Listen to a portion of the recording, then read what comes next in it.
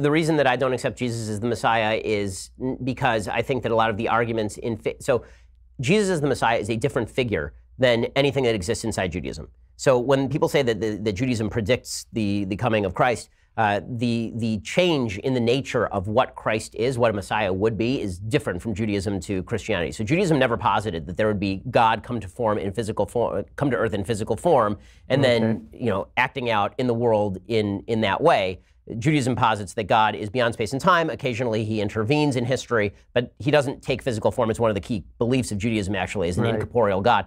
So that means that the idea is actually foreign to Judaism of a merged God-man who is God in physical form, but then dies and is resurrected and all this. It's just a different idea than exists in Judaism. So you're not waiting for the Messiah to come, right? He's not coming in the. I'm waiting for the Messiah to come in the form of a political figure, right? So the Messiah in Judaism is a guy who's going to come back and is going to establish peace in Israel and is going to assure that there's sort of a happier world with a bunch of political aspects to it, as explained by Maimonides.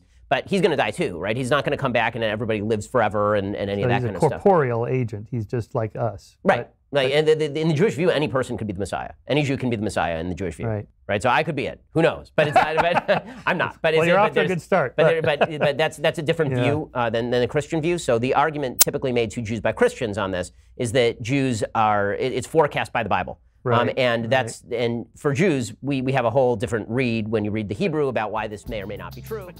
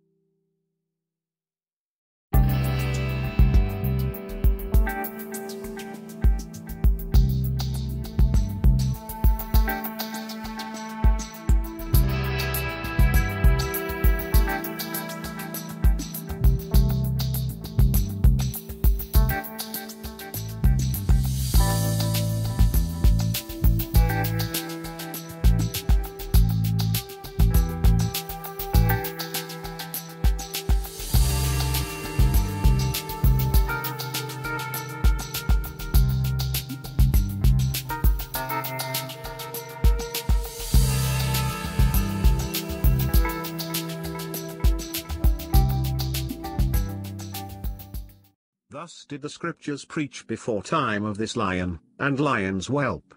And in like manner also we find it written regarding Antichrist. For Moses speaks thus in Deuteronomy. Dan is a lion's whelp, and he shall leap from Bashan. But that no one may err, by supposing that this is said of the Saviour. Let him attend carefully to the matter. Dan, he says, is a lion's whelp. And in naming the tribe of Dan, he declared clearly the tribe from which Antichrist is destined to spring. For as Christ springs from the tribe of Judah, so Antichrist is to spring from the tribe of Dan. And that the case stands thus, we see also from the words of Jacob. Let Dan be a serpent, lying upon the ground, biting the horse's heel. What then is meant by the serpent, but Antichrist, that deceiver who is mentioned in Genesis, who deceived Eve, and supplanted Adam? That it is in reality out of the tribe of Dan, then, that the tyrant and king, that dread judge, that son of the devil, is destined to spring and arise. The prophet testifies when he says, Dan shall judge his people, as he is also one tribe in Israel. But someone may say that this refers to Samson, who sprang from the tribe of Dan, and judged the people 20 years. Well, the prophecy had its partial fulfillment in Samson, but its complete fulfillment is reserved for Antichrist. For Jeremiah also speaks to this effect. From Dan we are to hear the sound of the swiftness of his horses. The whole land trembled at the sound of the neighing, of the driving of his horses. And another prophet says, he shall gather together all his strength, from the east even to the west. They whom he calls, and they whom he calls not, shall go with him. He shall make the sea white with the sails of his ships, and the plain black with the shields of his armaments. And whosoever shall oppose him in war, shall fall by the sword. That these things, then, are said of no one else but that tyrant, and shameless one, and adversary of God. Now, as our Lord Jesus Christ, who is also God, was prophesied of under the figure of a lion, on account of his royalty and glory.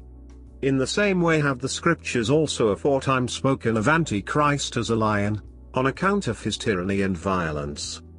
For the deceiver seeks to liken himself in all things to the Son of God. Christ is a lion, so Antichrist is also a lion. Christ is a king, so Antichrist is also a king. The Saviour was manifested as a lamb. So he too, in like manner, will appear as a lamb, though within he is a wolf. The Saviour came into the world in the circumcision, and he will come in the same manner. The Lord sent apostles among all the nations, and he in like manner will send false apostles. The Saviour gathered together the sheep that were scattered abroad, and he in like manner will bring together a people that is scattered abroad. The Lord gave a seal to those who believed on him, and he will give one in like manner.